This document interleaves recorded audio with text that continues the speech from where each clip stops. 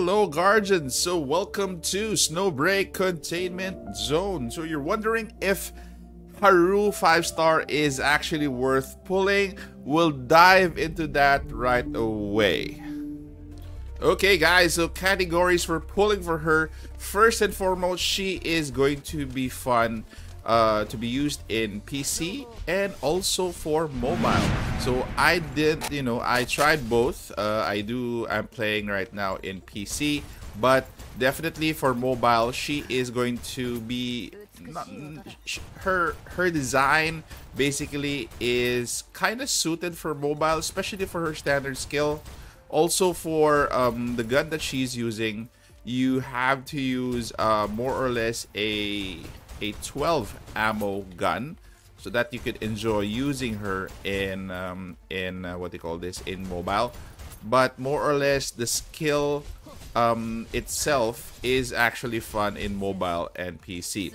Secondly, if you are in need of a mob clearing op, definitely you will have to get her, because most or some of the stages that we have are, usually incorporates mobs or clearing dailies and everything.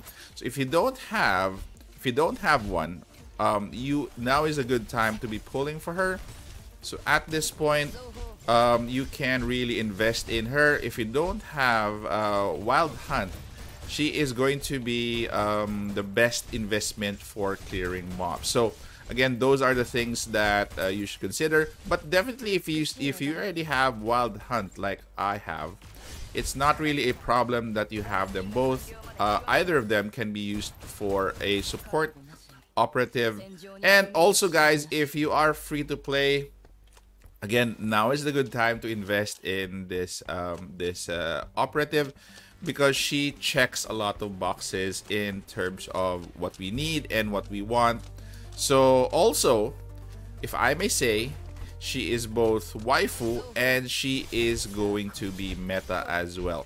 So not a problem in terms of, if you pull just for waifu or for meta, she is actually both. So please make sure, guys, that you consider those 4 things so far that I mentioned, and we will go further into other things that I think you should know before you pull for her. Okay, so we have Haru right now. The other thing that I think you should consider if you're pulling for her is investing in her weapon.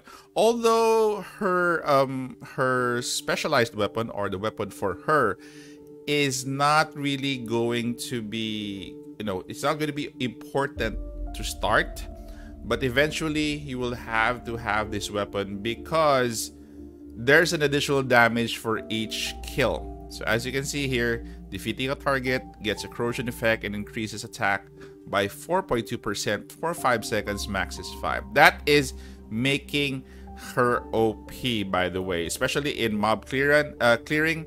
But for bosses, this does not really take effect much, because again, bosses are only 1. So in terms of mobs, this makes her mow down bosses, especially if you want to consider this gun. There are other options for guns which I will recommend in a separate video, so please look out for that. Dewa's alignment, this you also have to consider, because this gives her true damage once you hit an enemy that has lower HP than Haru's attack by 32%. The max of this is 40, and increases her ratio her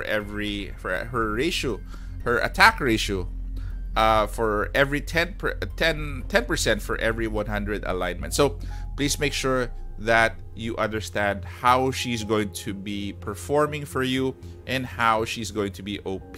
Again, both of those categories, the weapon and her Dewa's alignment, would give her a lot of damage, especially for mob clearing, which will make her clear them like butter. So again, also, I just want to point out that not only that she is good for as a main DPS, but in terms of support, she is also she's also serviceable. I'm not kidding you, especially for if you unlock the neural skill when executory slash has a target, apply stun for 3 seconds. So this also helps. This gives additional stun to those enemies when hit by executory slash. So this is a maximum of 3 targets stunned because the slash hits 3 times. So very, very nice support skill. Again, she's not a one-way operative, but definitely she has capabilities as a support.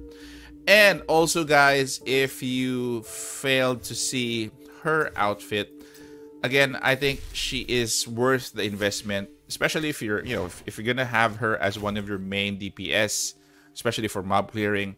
The outfit is also one that I think you should consider as well.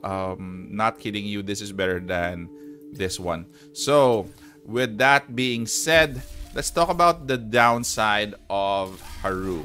Haru basically is for clearing mobs. She excels at that, but on the flip side, she is average on bosses. I'm not saying she does little damage, she's average. Not really a high damage dealer for bosses, but she is serviceable. Again, I'm not gonna kid you, I've done some playtesting already. And again, for her gun, the gun definitely down the line, if you don't have it now, you will have to get it, especially if you want to bump up her damage. It's actually on the downside as well, because again, this will make her OP. Sad to say, you really need to get the gun for increased damage, because her damage scales up as soon as you kill other mobs or other enemies, and further you kill someone, then you will have a stack or increase in damage output. Okay, so with that said, I'm gonna take you guys to the stages that she is applicable in. So first and foremost, she is playable in Gigalink. She's very good in Gigalink for the purpose of clearing mobs, but damage output, if you want to compete with the other DPS, I'm not sure, because there's a boss at the end. You might also have to deal less damage with the boss, but again, she's decent. She's from the mid up to the upper tier in terms of damage for Gigalink. Also, guys, you can actually play her in Underground Purge. This is mainly for mobs and also for tactic evaluation. The only stage I think that you can't bring her in is going to be Neural Simulation, because this is purely for a boss.